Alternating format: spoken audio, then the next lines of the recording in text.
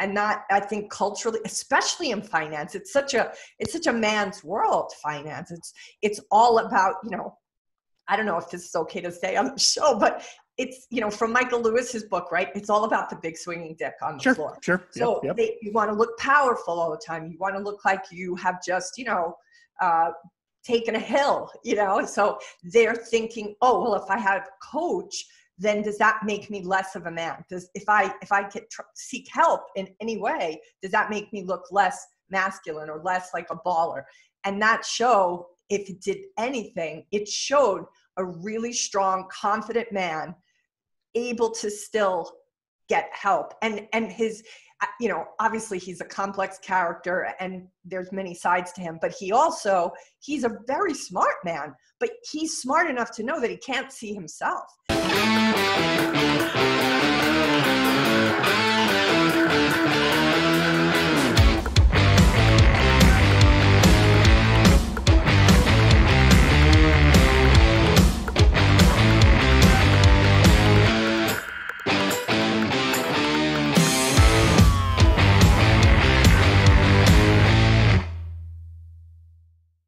Hey, Steady Trade listeners, Tim Bohen here. Before we dive into today's episode, I'd like to talk a little bit about StocksToTrade and StocksToTrade Pro. Since you're listening to this, I have to assume you're serious about trading stocks, which means regardless of how you trade or your skill level, you need a tool to help you generate trading ideas. From live data feeds, technical and social media scanners, to the state-of-the-art Oracle scanner, StocksToTrade offers everything you need in one easy-to-use platform. If you're new to trading and not quite sure how to get started, or maybe you're nervous about risking your hard-earned money, then the StocksToTrade paper trading feature is perfect for you. You can practice strategies in real time with real stocks without the fear of losing money while you learn. Or if you're really looking to jumpstart and really dive in and really start your trading career for real, join me at StocksToTrade Pro, where I give 11 live webinars a week and work with students nightly to help them become self-sufficient traders. I don't think there's any better way than twice daily webinars every single trading day. I never miss a day, never call in sick. I've given over 1,750 webinars in 3 years. I think it's the best way to learn, grow, and improve and rapidly cut your path to consistency. So that being said, for pricing and more information, head on over to StocksToTrade.com. And now let's get back to today's episode. Welcome back to the Steady Trade Podcast. In today's episode, we're going to talk about, one of the most popular trading related, I guess you'd call it a series, TV shows out there the last couple years, and that is Billions. Many of you have maybe checked it out, and you might be surprised by my opinion on Billions as a lifelong finance dork, but Kim's got an opinion too, and what's cool is, if you've watched Billions, you'll know that one of the main characters is, Axe's coach, the whole hedge fund's coach. And, that is there's a lot of parallels with what Kim does. So it'd be kind of cool to hear, it's like a lot of times, like when, oh, here we go. I'm going to go on another Joe Rogan fanboy. But if you listen to the Joe Rogan podcast, nothing drives him more nuts than when they do like a fight scene, like a MMA fight scene in a movie. Yeah. This guy he is an expert. He's got he's been fighting since he was like 16. He's been commentating. He's probably watched more fights than anybody in the world. And then he sees one in a movie and it just drives him nuts. So because he knows it's not real. Exactly. And he's obviously hypercritical too, because that's his specialty. That's his specialty too. So I'm dying to know what you think of Billions. So I get a sense that maybe you're not such a fan of it. No. So you want to start there? Yeah, let's start right there. So I gave up. I know about the show. I obviously, I was a huge Homeland fan. So I was always, Brody was, I knew the actor, was Homeland kind of fell apart at the end, but the wife and I watched all the seasons of Homeland, really liked it. So, I mean, I never watched Homeland. What was Homeland? That was with Claire Danes. That was like the CIA. It was on Showtime as well. Oh, cool. But it's like the CIA, and actually Axe or Brody, I can't remember his real name, but he like got abducted by ISIS, and they like turned him into a mole, and then he like got into the CIA and like tried to kill the vice president and stuff. But it was, the first few seasons were really good. Wow. Especially if I like military type stuff, and there was a lot of that. Totally. So anyway, knew the actors, saw the show, and again, obviously, if you're a listener of the podcast, you know that all I do is read about finance. It's been my interest forever. It's my hobby, it's my passion, it's my career. So I went in maybe with too high of expectations. I don't know, but I'd heard about it because what I do, and one of the cool things about the world we live in, is I never watch a show when it comes out. The cool thing about the world we live in is if you just keep hearing about it, like Game of Thrones. I didn't watch Game of Thrones until 4 years in, but you just heard Game of Thrones. So you knew you had to watch it. Breaking Bad. I don't think we started watching Breaking Bad till 3 seasons in, and we loved them both, both of them. And so it's like a filter. You're using the masses as a filter to only have the cream, the top of the cream. Exactly, because there's just so much out there. That's the thing. When this will date Kim and I, but when we were kids, there was ABC, CBS, and NBC. Right. Man, you had 3 channels. That was it, and it was hard to choose sometimes. Rockford Files, Starsky and Hutch. Yep. So, but now there's just so much out there. So anyway, fast forward. It's 2 or 3 seasons in. I hear about it a lot from my buddies on the trading community and stuff like that. And so at that time, I was on a business trip. I remember I was in Miami Beach, and the weather was kind of crappy. And I was like, hey, it was getting to, it was like evening. It was in the winter, so it's dark, and I don't go out, especially when I'm by myself. I'm a hermit, But so I'm like, okay, I'll watch Billions. So watch first episode. I'm like, it's all right, And then I watch the second episode, and then I get to like the third episode, and this, timeline might be right, but like I get to the third episode, and he like, he buys that. Does he buy the school or the company? Well, he wants to have his name. The guy that was like mean to him in high school, he like buys his company and like shuts it down or something. Am I right? Yeah, I think something so. And I'm just like, I don't know. It just didn't click for me. It's like, you should have stuck with it. Well, and again, I'm 3 episodes in. It's probably like midnight. I go to bed early, and I'm just like, okay, he's one of the masters of the universe. Yeah. Worth billions of dollars. Yeah. And he's going after guys that weren't nice to him in high school. They were still getting his character warmed up, Tim. They took a little bit of time. Okay, and I will. Well, here's the sales pitch. It's you're obviously a fan. So part of this episode is you got to sell me to pick back up on season 1, episode 4, after he got back at the guy that was mean to him in high school. So well, he's a complicated person. The character. Okay. He's complicated like all of us are. Sure. He can be petty at times. He can be, the shadow side of him can certainly show up. But and I'm not saying I gave it a fair shake. I'm just, you asked for the story, so I gave you the story. That is the story, but it's not a fair shake story. And this character is complex. And you got to like realize that is a part of him where he's getting even with somebody. But, I'm not defending his character because he does a lot of nefarious things. Okay. But it's very entertaining. And I think what I like the most about it is that I was worried at the beginning of the show that it would misrepresent coaching.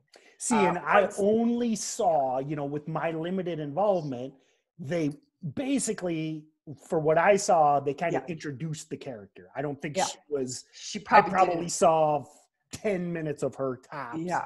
Because there was, like they introduced, just like they're setting it up, obviously.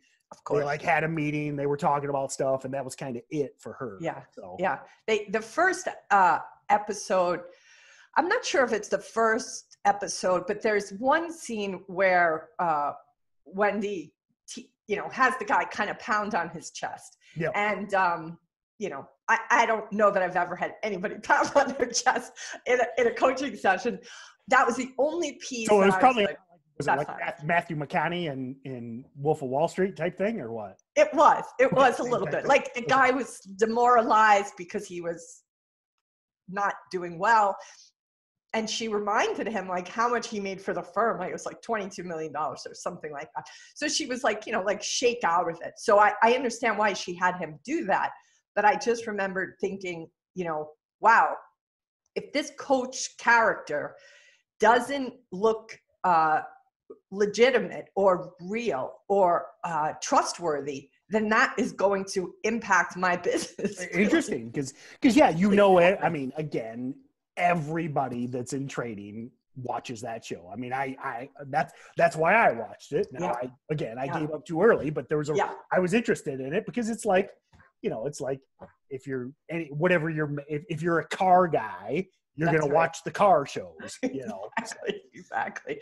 And I just thought, holy mackerel, here is such an opportunity for my business to get some great airtime, get some free advertising, or it's going to destroy the concept if it makes a mockery of the coaching process.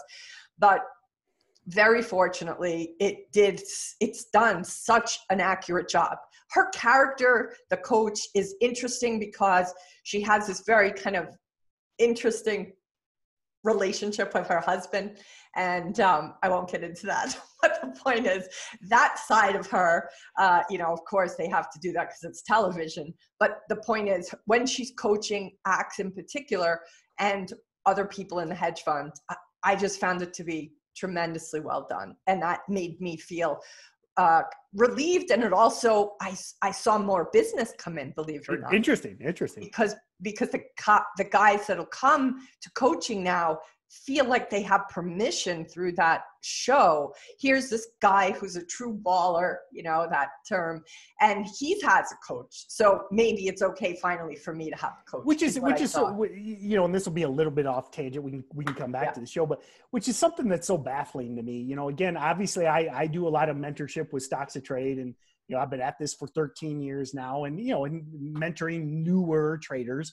Obviously, I'm not mentoring billion-dollar hedge fund managers, but what blows me away is like, people that are like that don't see the value in coaching. I mean, it's like I mean, if you remember the Tom Brady joke from back this summer, but I mean, it's like Tom Brady is.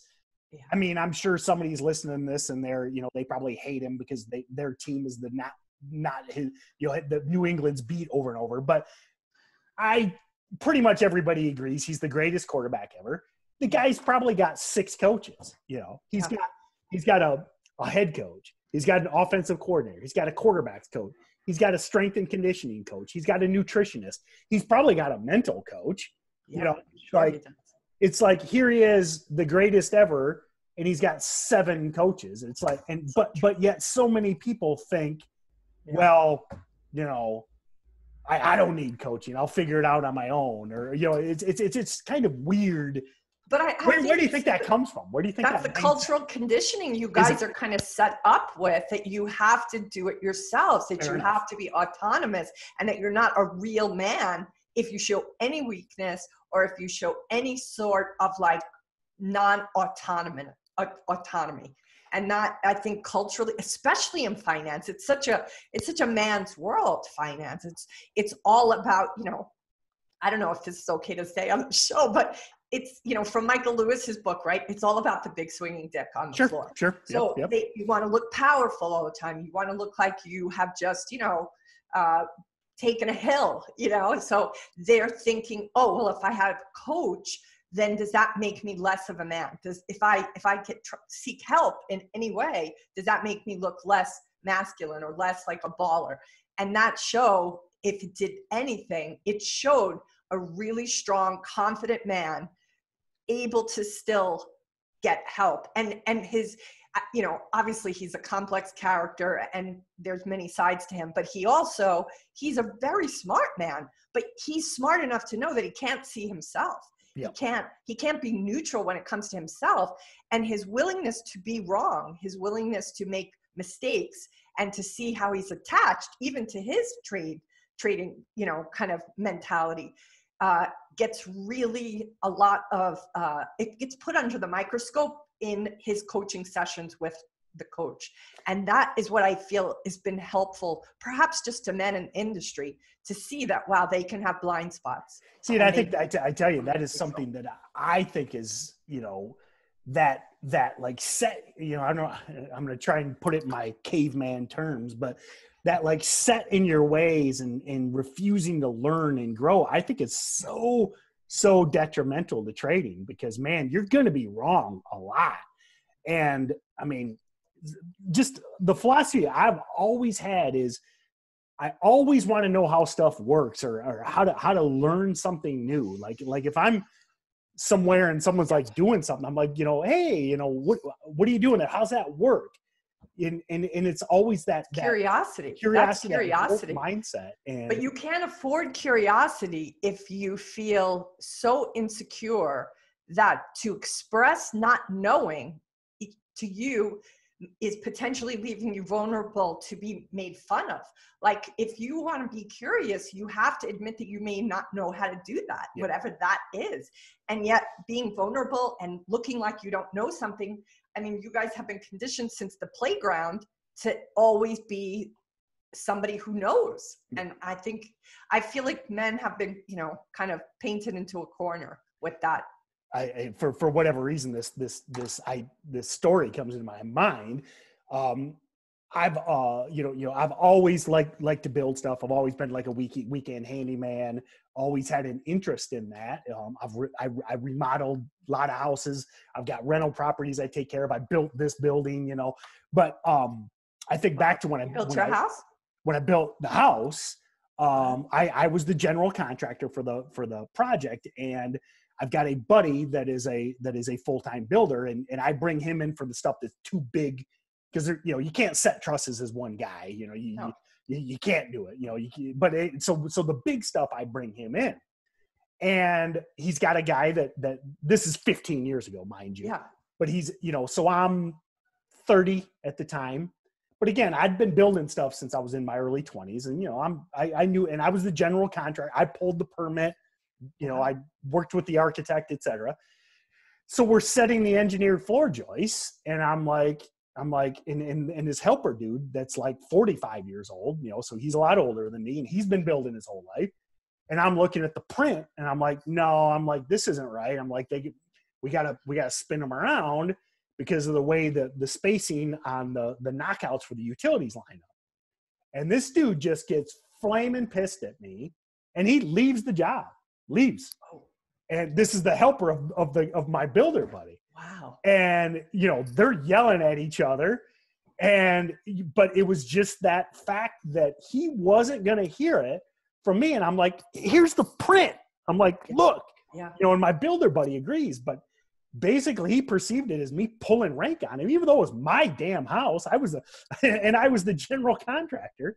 But that, it's because he felt ashamed because he didn't see it. But it's a simple mistake, you know? Yeah, but mistakes aren't simple for people who think that's their identity. Exactly. And that's why the story came to mind. He came back a week later. Story. Still wouldn't talk to me.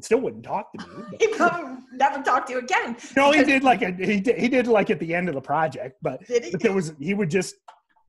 we were there, but we didn't talk. And I'm like, whatever, buddy. That's because you guys have been so made to feel shame for ever making a mistake. Yep. And that's, you know, and honestly, that happens across the board. Like, women are shamed and men are shamed. Like, but that is the most powerful tool, is to create shame in somebody, because that is debilitating to everybody. And that is what I think that show, if it did anything, is it's helped men be able to see that there's no shame in being attached to things that you may have kind of unconscious reasons for doing certain things. Like, I'm sure they take that apart. Like, why is he doing what he's doing to just get back at this childhood buddy? Sure. You know, but he would be the first one. And that's what's so interesting about his character. For a guy who's so kind of cocky, for lack of a better word, he also realizes, I have some kind of things from my past that are driving my bus, and that keeps me from being as successful as I could be. So the more I look at that without making myself wrong or shaming myself, the better chance I have at being free to go back to my brilliance, go back to my ability to see opportunities where nobody else sees them. And that's what, you know, his coach does with him, and that they show that dynamic and his willingness to see how he might have attachments. To me, it's like, I just think it's great for people to just give themselves permissions to finally, okay, I have some stuff maybe in my basement that needs to be dealt with. And, you know, at the start actually of my book, when I wrote Transforming Wall Street, part of why I wrote that book, I was responding to Occupy, which Occupy Wall Street at the time, in my opinion, was trying to shame, Wall Street into why they were so wrong. And then even Michael Lewis came out with a quote that said, everybody on Wall Street, they need to feel more shame. And the reason I wrote my book was like, no, that is not the way to go. Making people feel more ashamed is going to shut everybody down. How do we not make people feel ashamed? How do we make people feel like they're human? And then you can start to make change. Which is interesting. You make that point, going back to like Occupy, and like it's interesting to me. This, I'm sure you see the headlines right now. All this hate on billionaires. I mean, like Bernie, and again, Bernie's got some good ideas. Mm-hmm. It's like, nobody should be a billionaire. I mean, it's like, how does that make sense? I mean, doesn't make sense. I mean, how do you get? I mean, you don't get an iPhone without people with crazy aspirations. Mm-hmm. You don't get. And this goes back to our love of Ayn Rand. I mean, you don't get ridiculous skyscrapers without ambition and drive. And, it's like, so it's, I mean, I don't know. I think the people that are anti-billionaires are, I feel that there's a limitation in how they're viewing it. Is the system rigged in certain ways? Sure. Yes, right. Are taxes for the middle class ridiculously high compared to what it is for a billionaire? Yes. And that system needs to change. But you can't make billionaires. It's not billionaires. Like, some billionaires have rigged the system because they lobby and they pour money in, in ways to keep the rules benefiting them. That's who, in my opinion, the people that are frustrated with the billionaires, like, focus on that, but don't focus on the concept of trying to be the most successful you can be. Exactly. That is socialism, and that doesn't do so well. Last I checked. Wait, I thought it was just the greatest system ever. I thought all 500 times it's been tried, it turned out great, And that's ultimately what's happening now, I think, in our government. Like, the rules that are so lax, giving the corporation the rights of a human. When you watched, I don't know if you ever saw that movie that talks about when the corporation got the rights of a human being. I didn't watch it, but I'm from Citizens Corporation. United. Yeah. Yeah, I mean, it is a screwed up situation. And even the concept of the shareholder value, like, that is really a recent concept that only started 30 years ago, where we put this focus on short-term, ism, and just making sure a company that you want to build for many, many years, like, if they don't make profits every quarter, you're somehow doing something wrong. That is not accurate. Yeah, and it's all of that stuff is kind of coming out of this.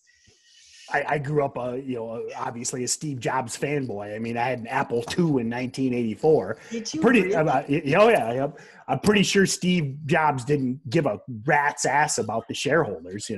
He wanted to make the best computer there was. Totally. and then the best phone, and then he became a billionaire because of that. That's right. But again, now you can walk around with, again, an Apple II. Okay, if you're 20 years old, Google that. Okay. It's the green screen computer. that you could basically do nothing with. Now you'd have to, if you wanted to play a game, you had to load it off the cassette. No way. 45 minutes just to load the game off of a cassette. Okay. Now you've literally got a supercomputer in your pocket with unlimited connectivity. So. All right. So let me tell you my favorite part from Billions. Good. My favorite part from Billions was there's season 1, episode 4, right? Right. When I gave up, right? No, listen, it's a little later. It's like, I think it's season 2 or 3. I'm sorry to make you watch all of that. But you got to give it another shot. I will. Yeah. I promise. I always like to give you and the listeners homework. My homework is homework. I promise I will give. It's winter. Okay. I really, I barely watch any TV, in the summer and stuff. But I mean, it's winter. I don't even own a TV. I haven't had a television in 15 or 20 years. If I'm watching this on my laptop, it's got to be good. But it's hunker down mode in the Midwest, so right. It gets dark at like 2 in the afternoon, and it's 10 degrees. So I will give it another chance. Okay, all right. So the best episode, I won't give all the details because you have to work your way into it. Spoiler alert. No spoilers. No spoiler alert. Well, there was a little bit of a spoiler alert, but you can handle it. And so can the listeners if they haven't watched it, but they have to watch it too. Yes. So there's an episode where there's this huge breakthrough. He has this huge breakthrough, and he's just so blown away by her coaching that she comes out of her, what's the bike chain where you do the bike riding? Well, spin studio, but there's a bunch of different ones. But okay, so it's a spin studio is what you It's mean. like a spin studio. Yeah, yep. And she comes out in the morning, like 7 o'clock in the morning, and axes outside on the street in New York City, because it's all set in New York, with a Maserati for her. And I was so excited. And I was like, oh my God. So I was talking to a prospect at the time who was thinking about working with me. Of course, he watched Billions. And he was like, if you help me get to this goal, I'll get you a Maserati. And I didn't even finish reading the email before I printed that email up and I put it in a safe deposit box. And he was like, you should print this up. I'm like, print it up, honey. It's already in the safe deposit box. I've got it in multiple safe deposit boxes in 3 secure locations. Yeah. I was like, because I know I'm going to get you to that goal and I am going to claim that prize. So anyway, that's my favorite episode. That's why I sent you the gold Maserati. Oh, that's right. That's right. Yeah. So you're saying again that you think our listeners should. I'm guessing a lot of people have watched it, but you're saying they should watch it. So yeah. I mean, look, it's a fictional show. There's a lot of hype. Even with Dollar Bill's depravity.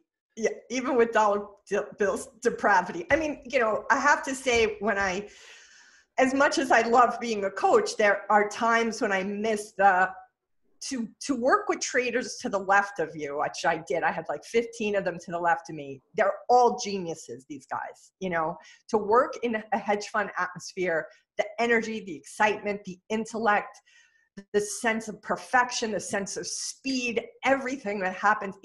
It's somewhat intoxicating. Oh, sure. It's exciting to be around that kind of brilliance, and it doesn't mean people are perfect. Of course they're not, but there is something exciting about that. So when I, have that little bit of missing that energy, it is how, I'll get that little bit of a fix watching the show. I think I want to say, there's a lot of criminal activity happening as well, which I am not an advocate of. Well, but they got to keep it, you got to keep But they got to keep it interesting. Yeah. They got to keep it interesting. If not, it'd just be a documentary. Yeah. Correct. So, but I think the concept of the characters and the personalities and the kind of emotional side of a man, if nothing else, is finally displayed in a primetime kind of show in a way that makes men, I hope, begin to realize that there's nothing wrong with them if they have emotions or feelings, or they have some things in their past, because that's part of being human. So if it does nothing else but that.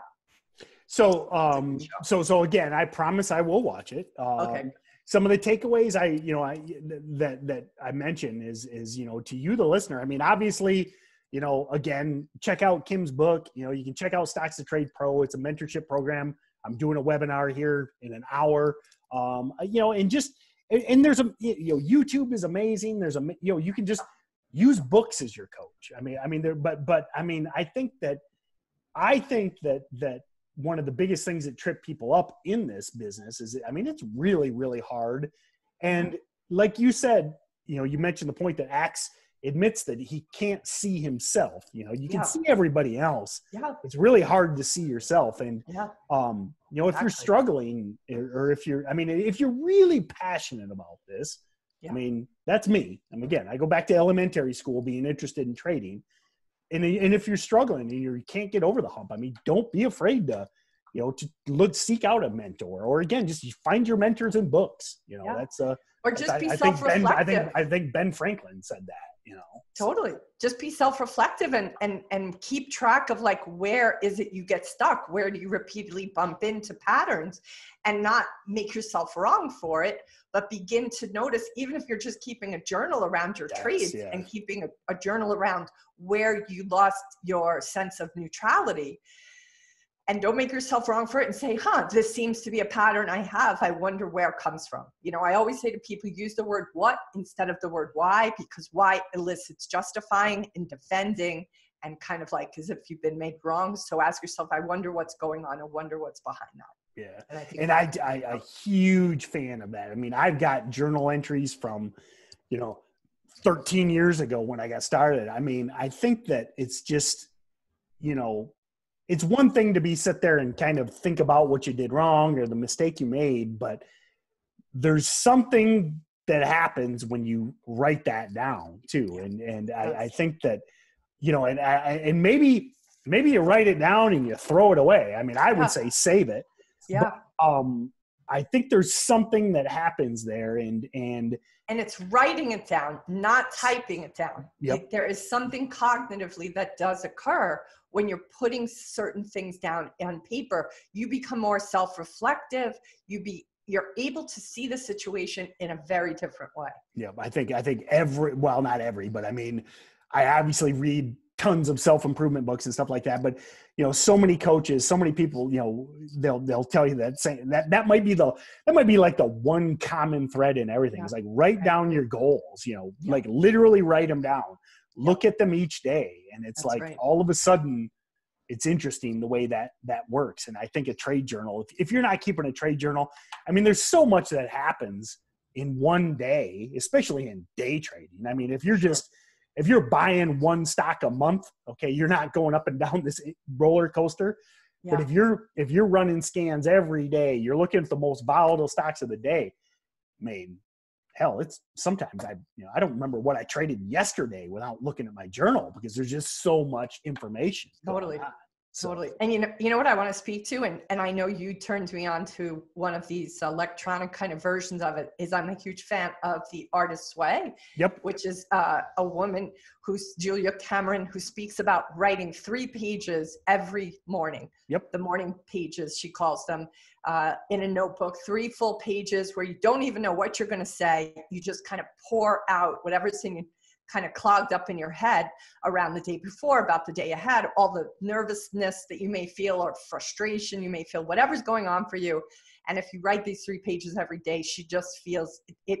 And I have done it. It just is kind of like a clearing. It's like erasing the board, you know, getting rid of all the kind of old stuff and starting your day fresh. And when I talked to Tim about it, you told me about the site that allows you to do it online. Yeah, it's and if you want to check it out, it's 750words.com. And I mean, you know, I think, again, I agree with Kim that if you can do it longhand, I think that's the best way.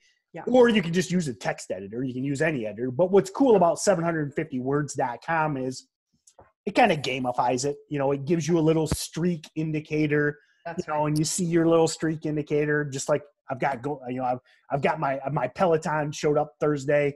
I've got my 4-day streak going. So it's like I'm motivated to get back on it because I don't want to break my streak. And I think we want to see you on the Peloton bike. Actually, I tell you, it's kind of embarrassing, you know. Why? No. I'm going to say, you know, first of all, I highly recommend the thing. It's really cool. I mean, I'm a nerd. So are you long on Peloton? Yes. Yep. Yes, I am. I actually bought That's some why you the other wanted day. to buy it. So, Come on. But, you know, the first day, you know, so what's cool is I'm sure most people are familiar, you know, it's this interactive coach. I mean, it's not real time, Okay. but it's like they're coaching, you know, they're talking you through it. They're riding with you. And in typical, you know, aggro Tim Bohen, you know, I pick like the hardest workout for the first one. And again, it's a good thing I don't have neighbors, because the things I screamed at that lady would probably get me arrested. But it's, you know, you turn up and you're riding up a hill and your quads are just burning. And I might have said some things that weren't particularly nice. I mean, I'm sure they're very nice young ladies, but the things I said were not appropriate. I'll tell you that much. But I think we need some film. You got to get your little tripod recorder. I want to see you. I joked on the about Peloton. Yeah. But I need somebody with one of the bleeper things, because you know, we got Matthew on that. Yeah, talk about, you know, outrage on the internet with the things I was screaming. There was reason to be outraged, but anyway.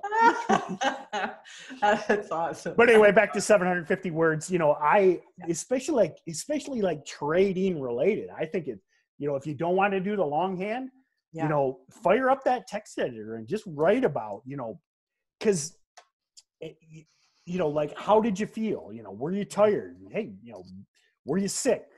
Did you sleep like shit? You know, were you hungover? What happened with your girlfriend or your boyfriend? Yeah, did you get in a fight with the wife this morning, and then you Correct. had 4 losing trades? Correct. Okay, well, maybe next time you get an argument with the wife, you don't trade that day. Correct. You know, or something like that. Correct. Yeah? So. Absolutely. I just think people being self-aware is the key. And the only way you can really be self-aware is if you're not going to beat the hell out of yourself as you begin to discover who you are and what makes you tick. So that's why I love Billions, because I feel it's doing that for a lot of men that wouldn't otherwise get that memo. So if you've watched Billions, you know, I'd like to see a comment. Let us know. Basically, I just want to know, do you think it was useful for trading? You know, so let us know in the comments. Mm-hmm. And then, you know, one thing Stephen and I did this, a year and a half ago, but another Kim idea was, you know, talking about our favorite trading movies.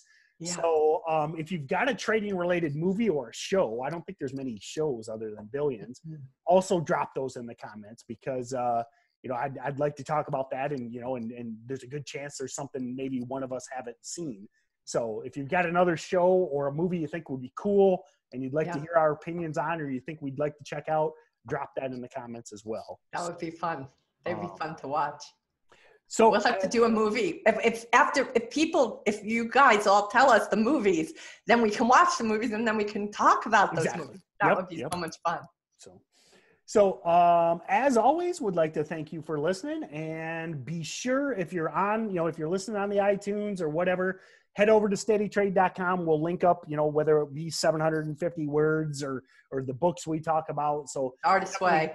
Yep. Artist's Way, which I read that book 6-7 years ago as well.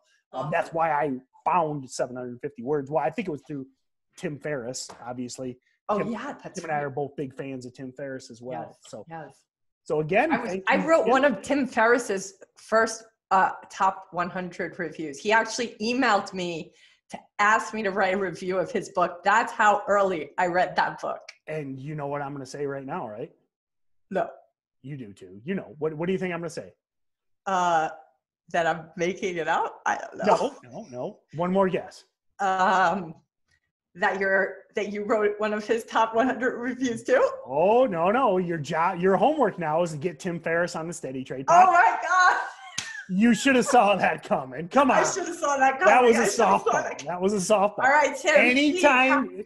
Anytime you mention any of these contacts, what's the first thing I say? The first thing you say, gotta get the phone show. All right, Tim Ferriss, you better help me out, man. I have to remind you that I wrote one of your top 100 first 100 reviews of your 4-hour work week. All right, let's hope he might be harder to get I don't know, him and Joe Rogan are probably going to be the hardest ones. Yep, well, we'll get to work. Right. Yep. So. I'll do what I can. All right. I think I still have his email. We'll see.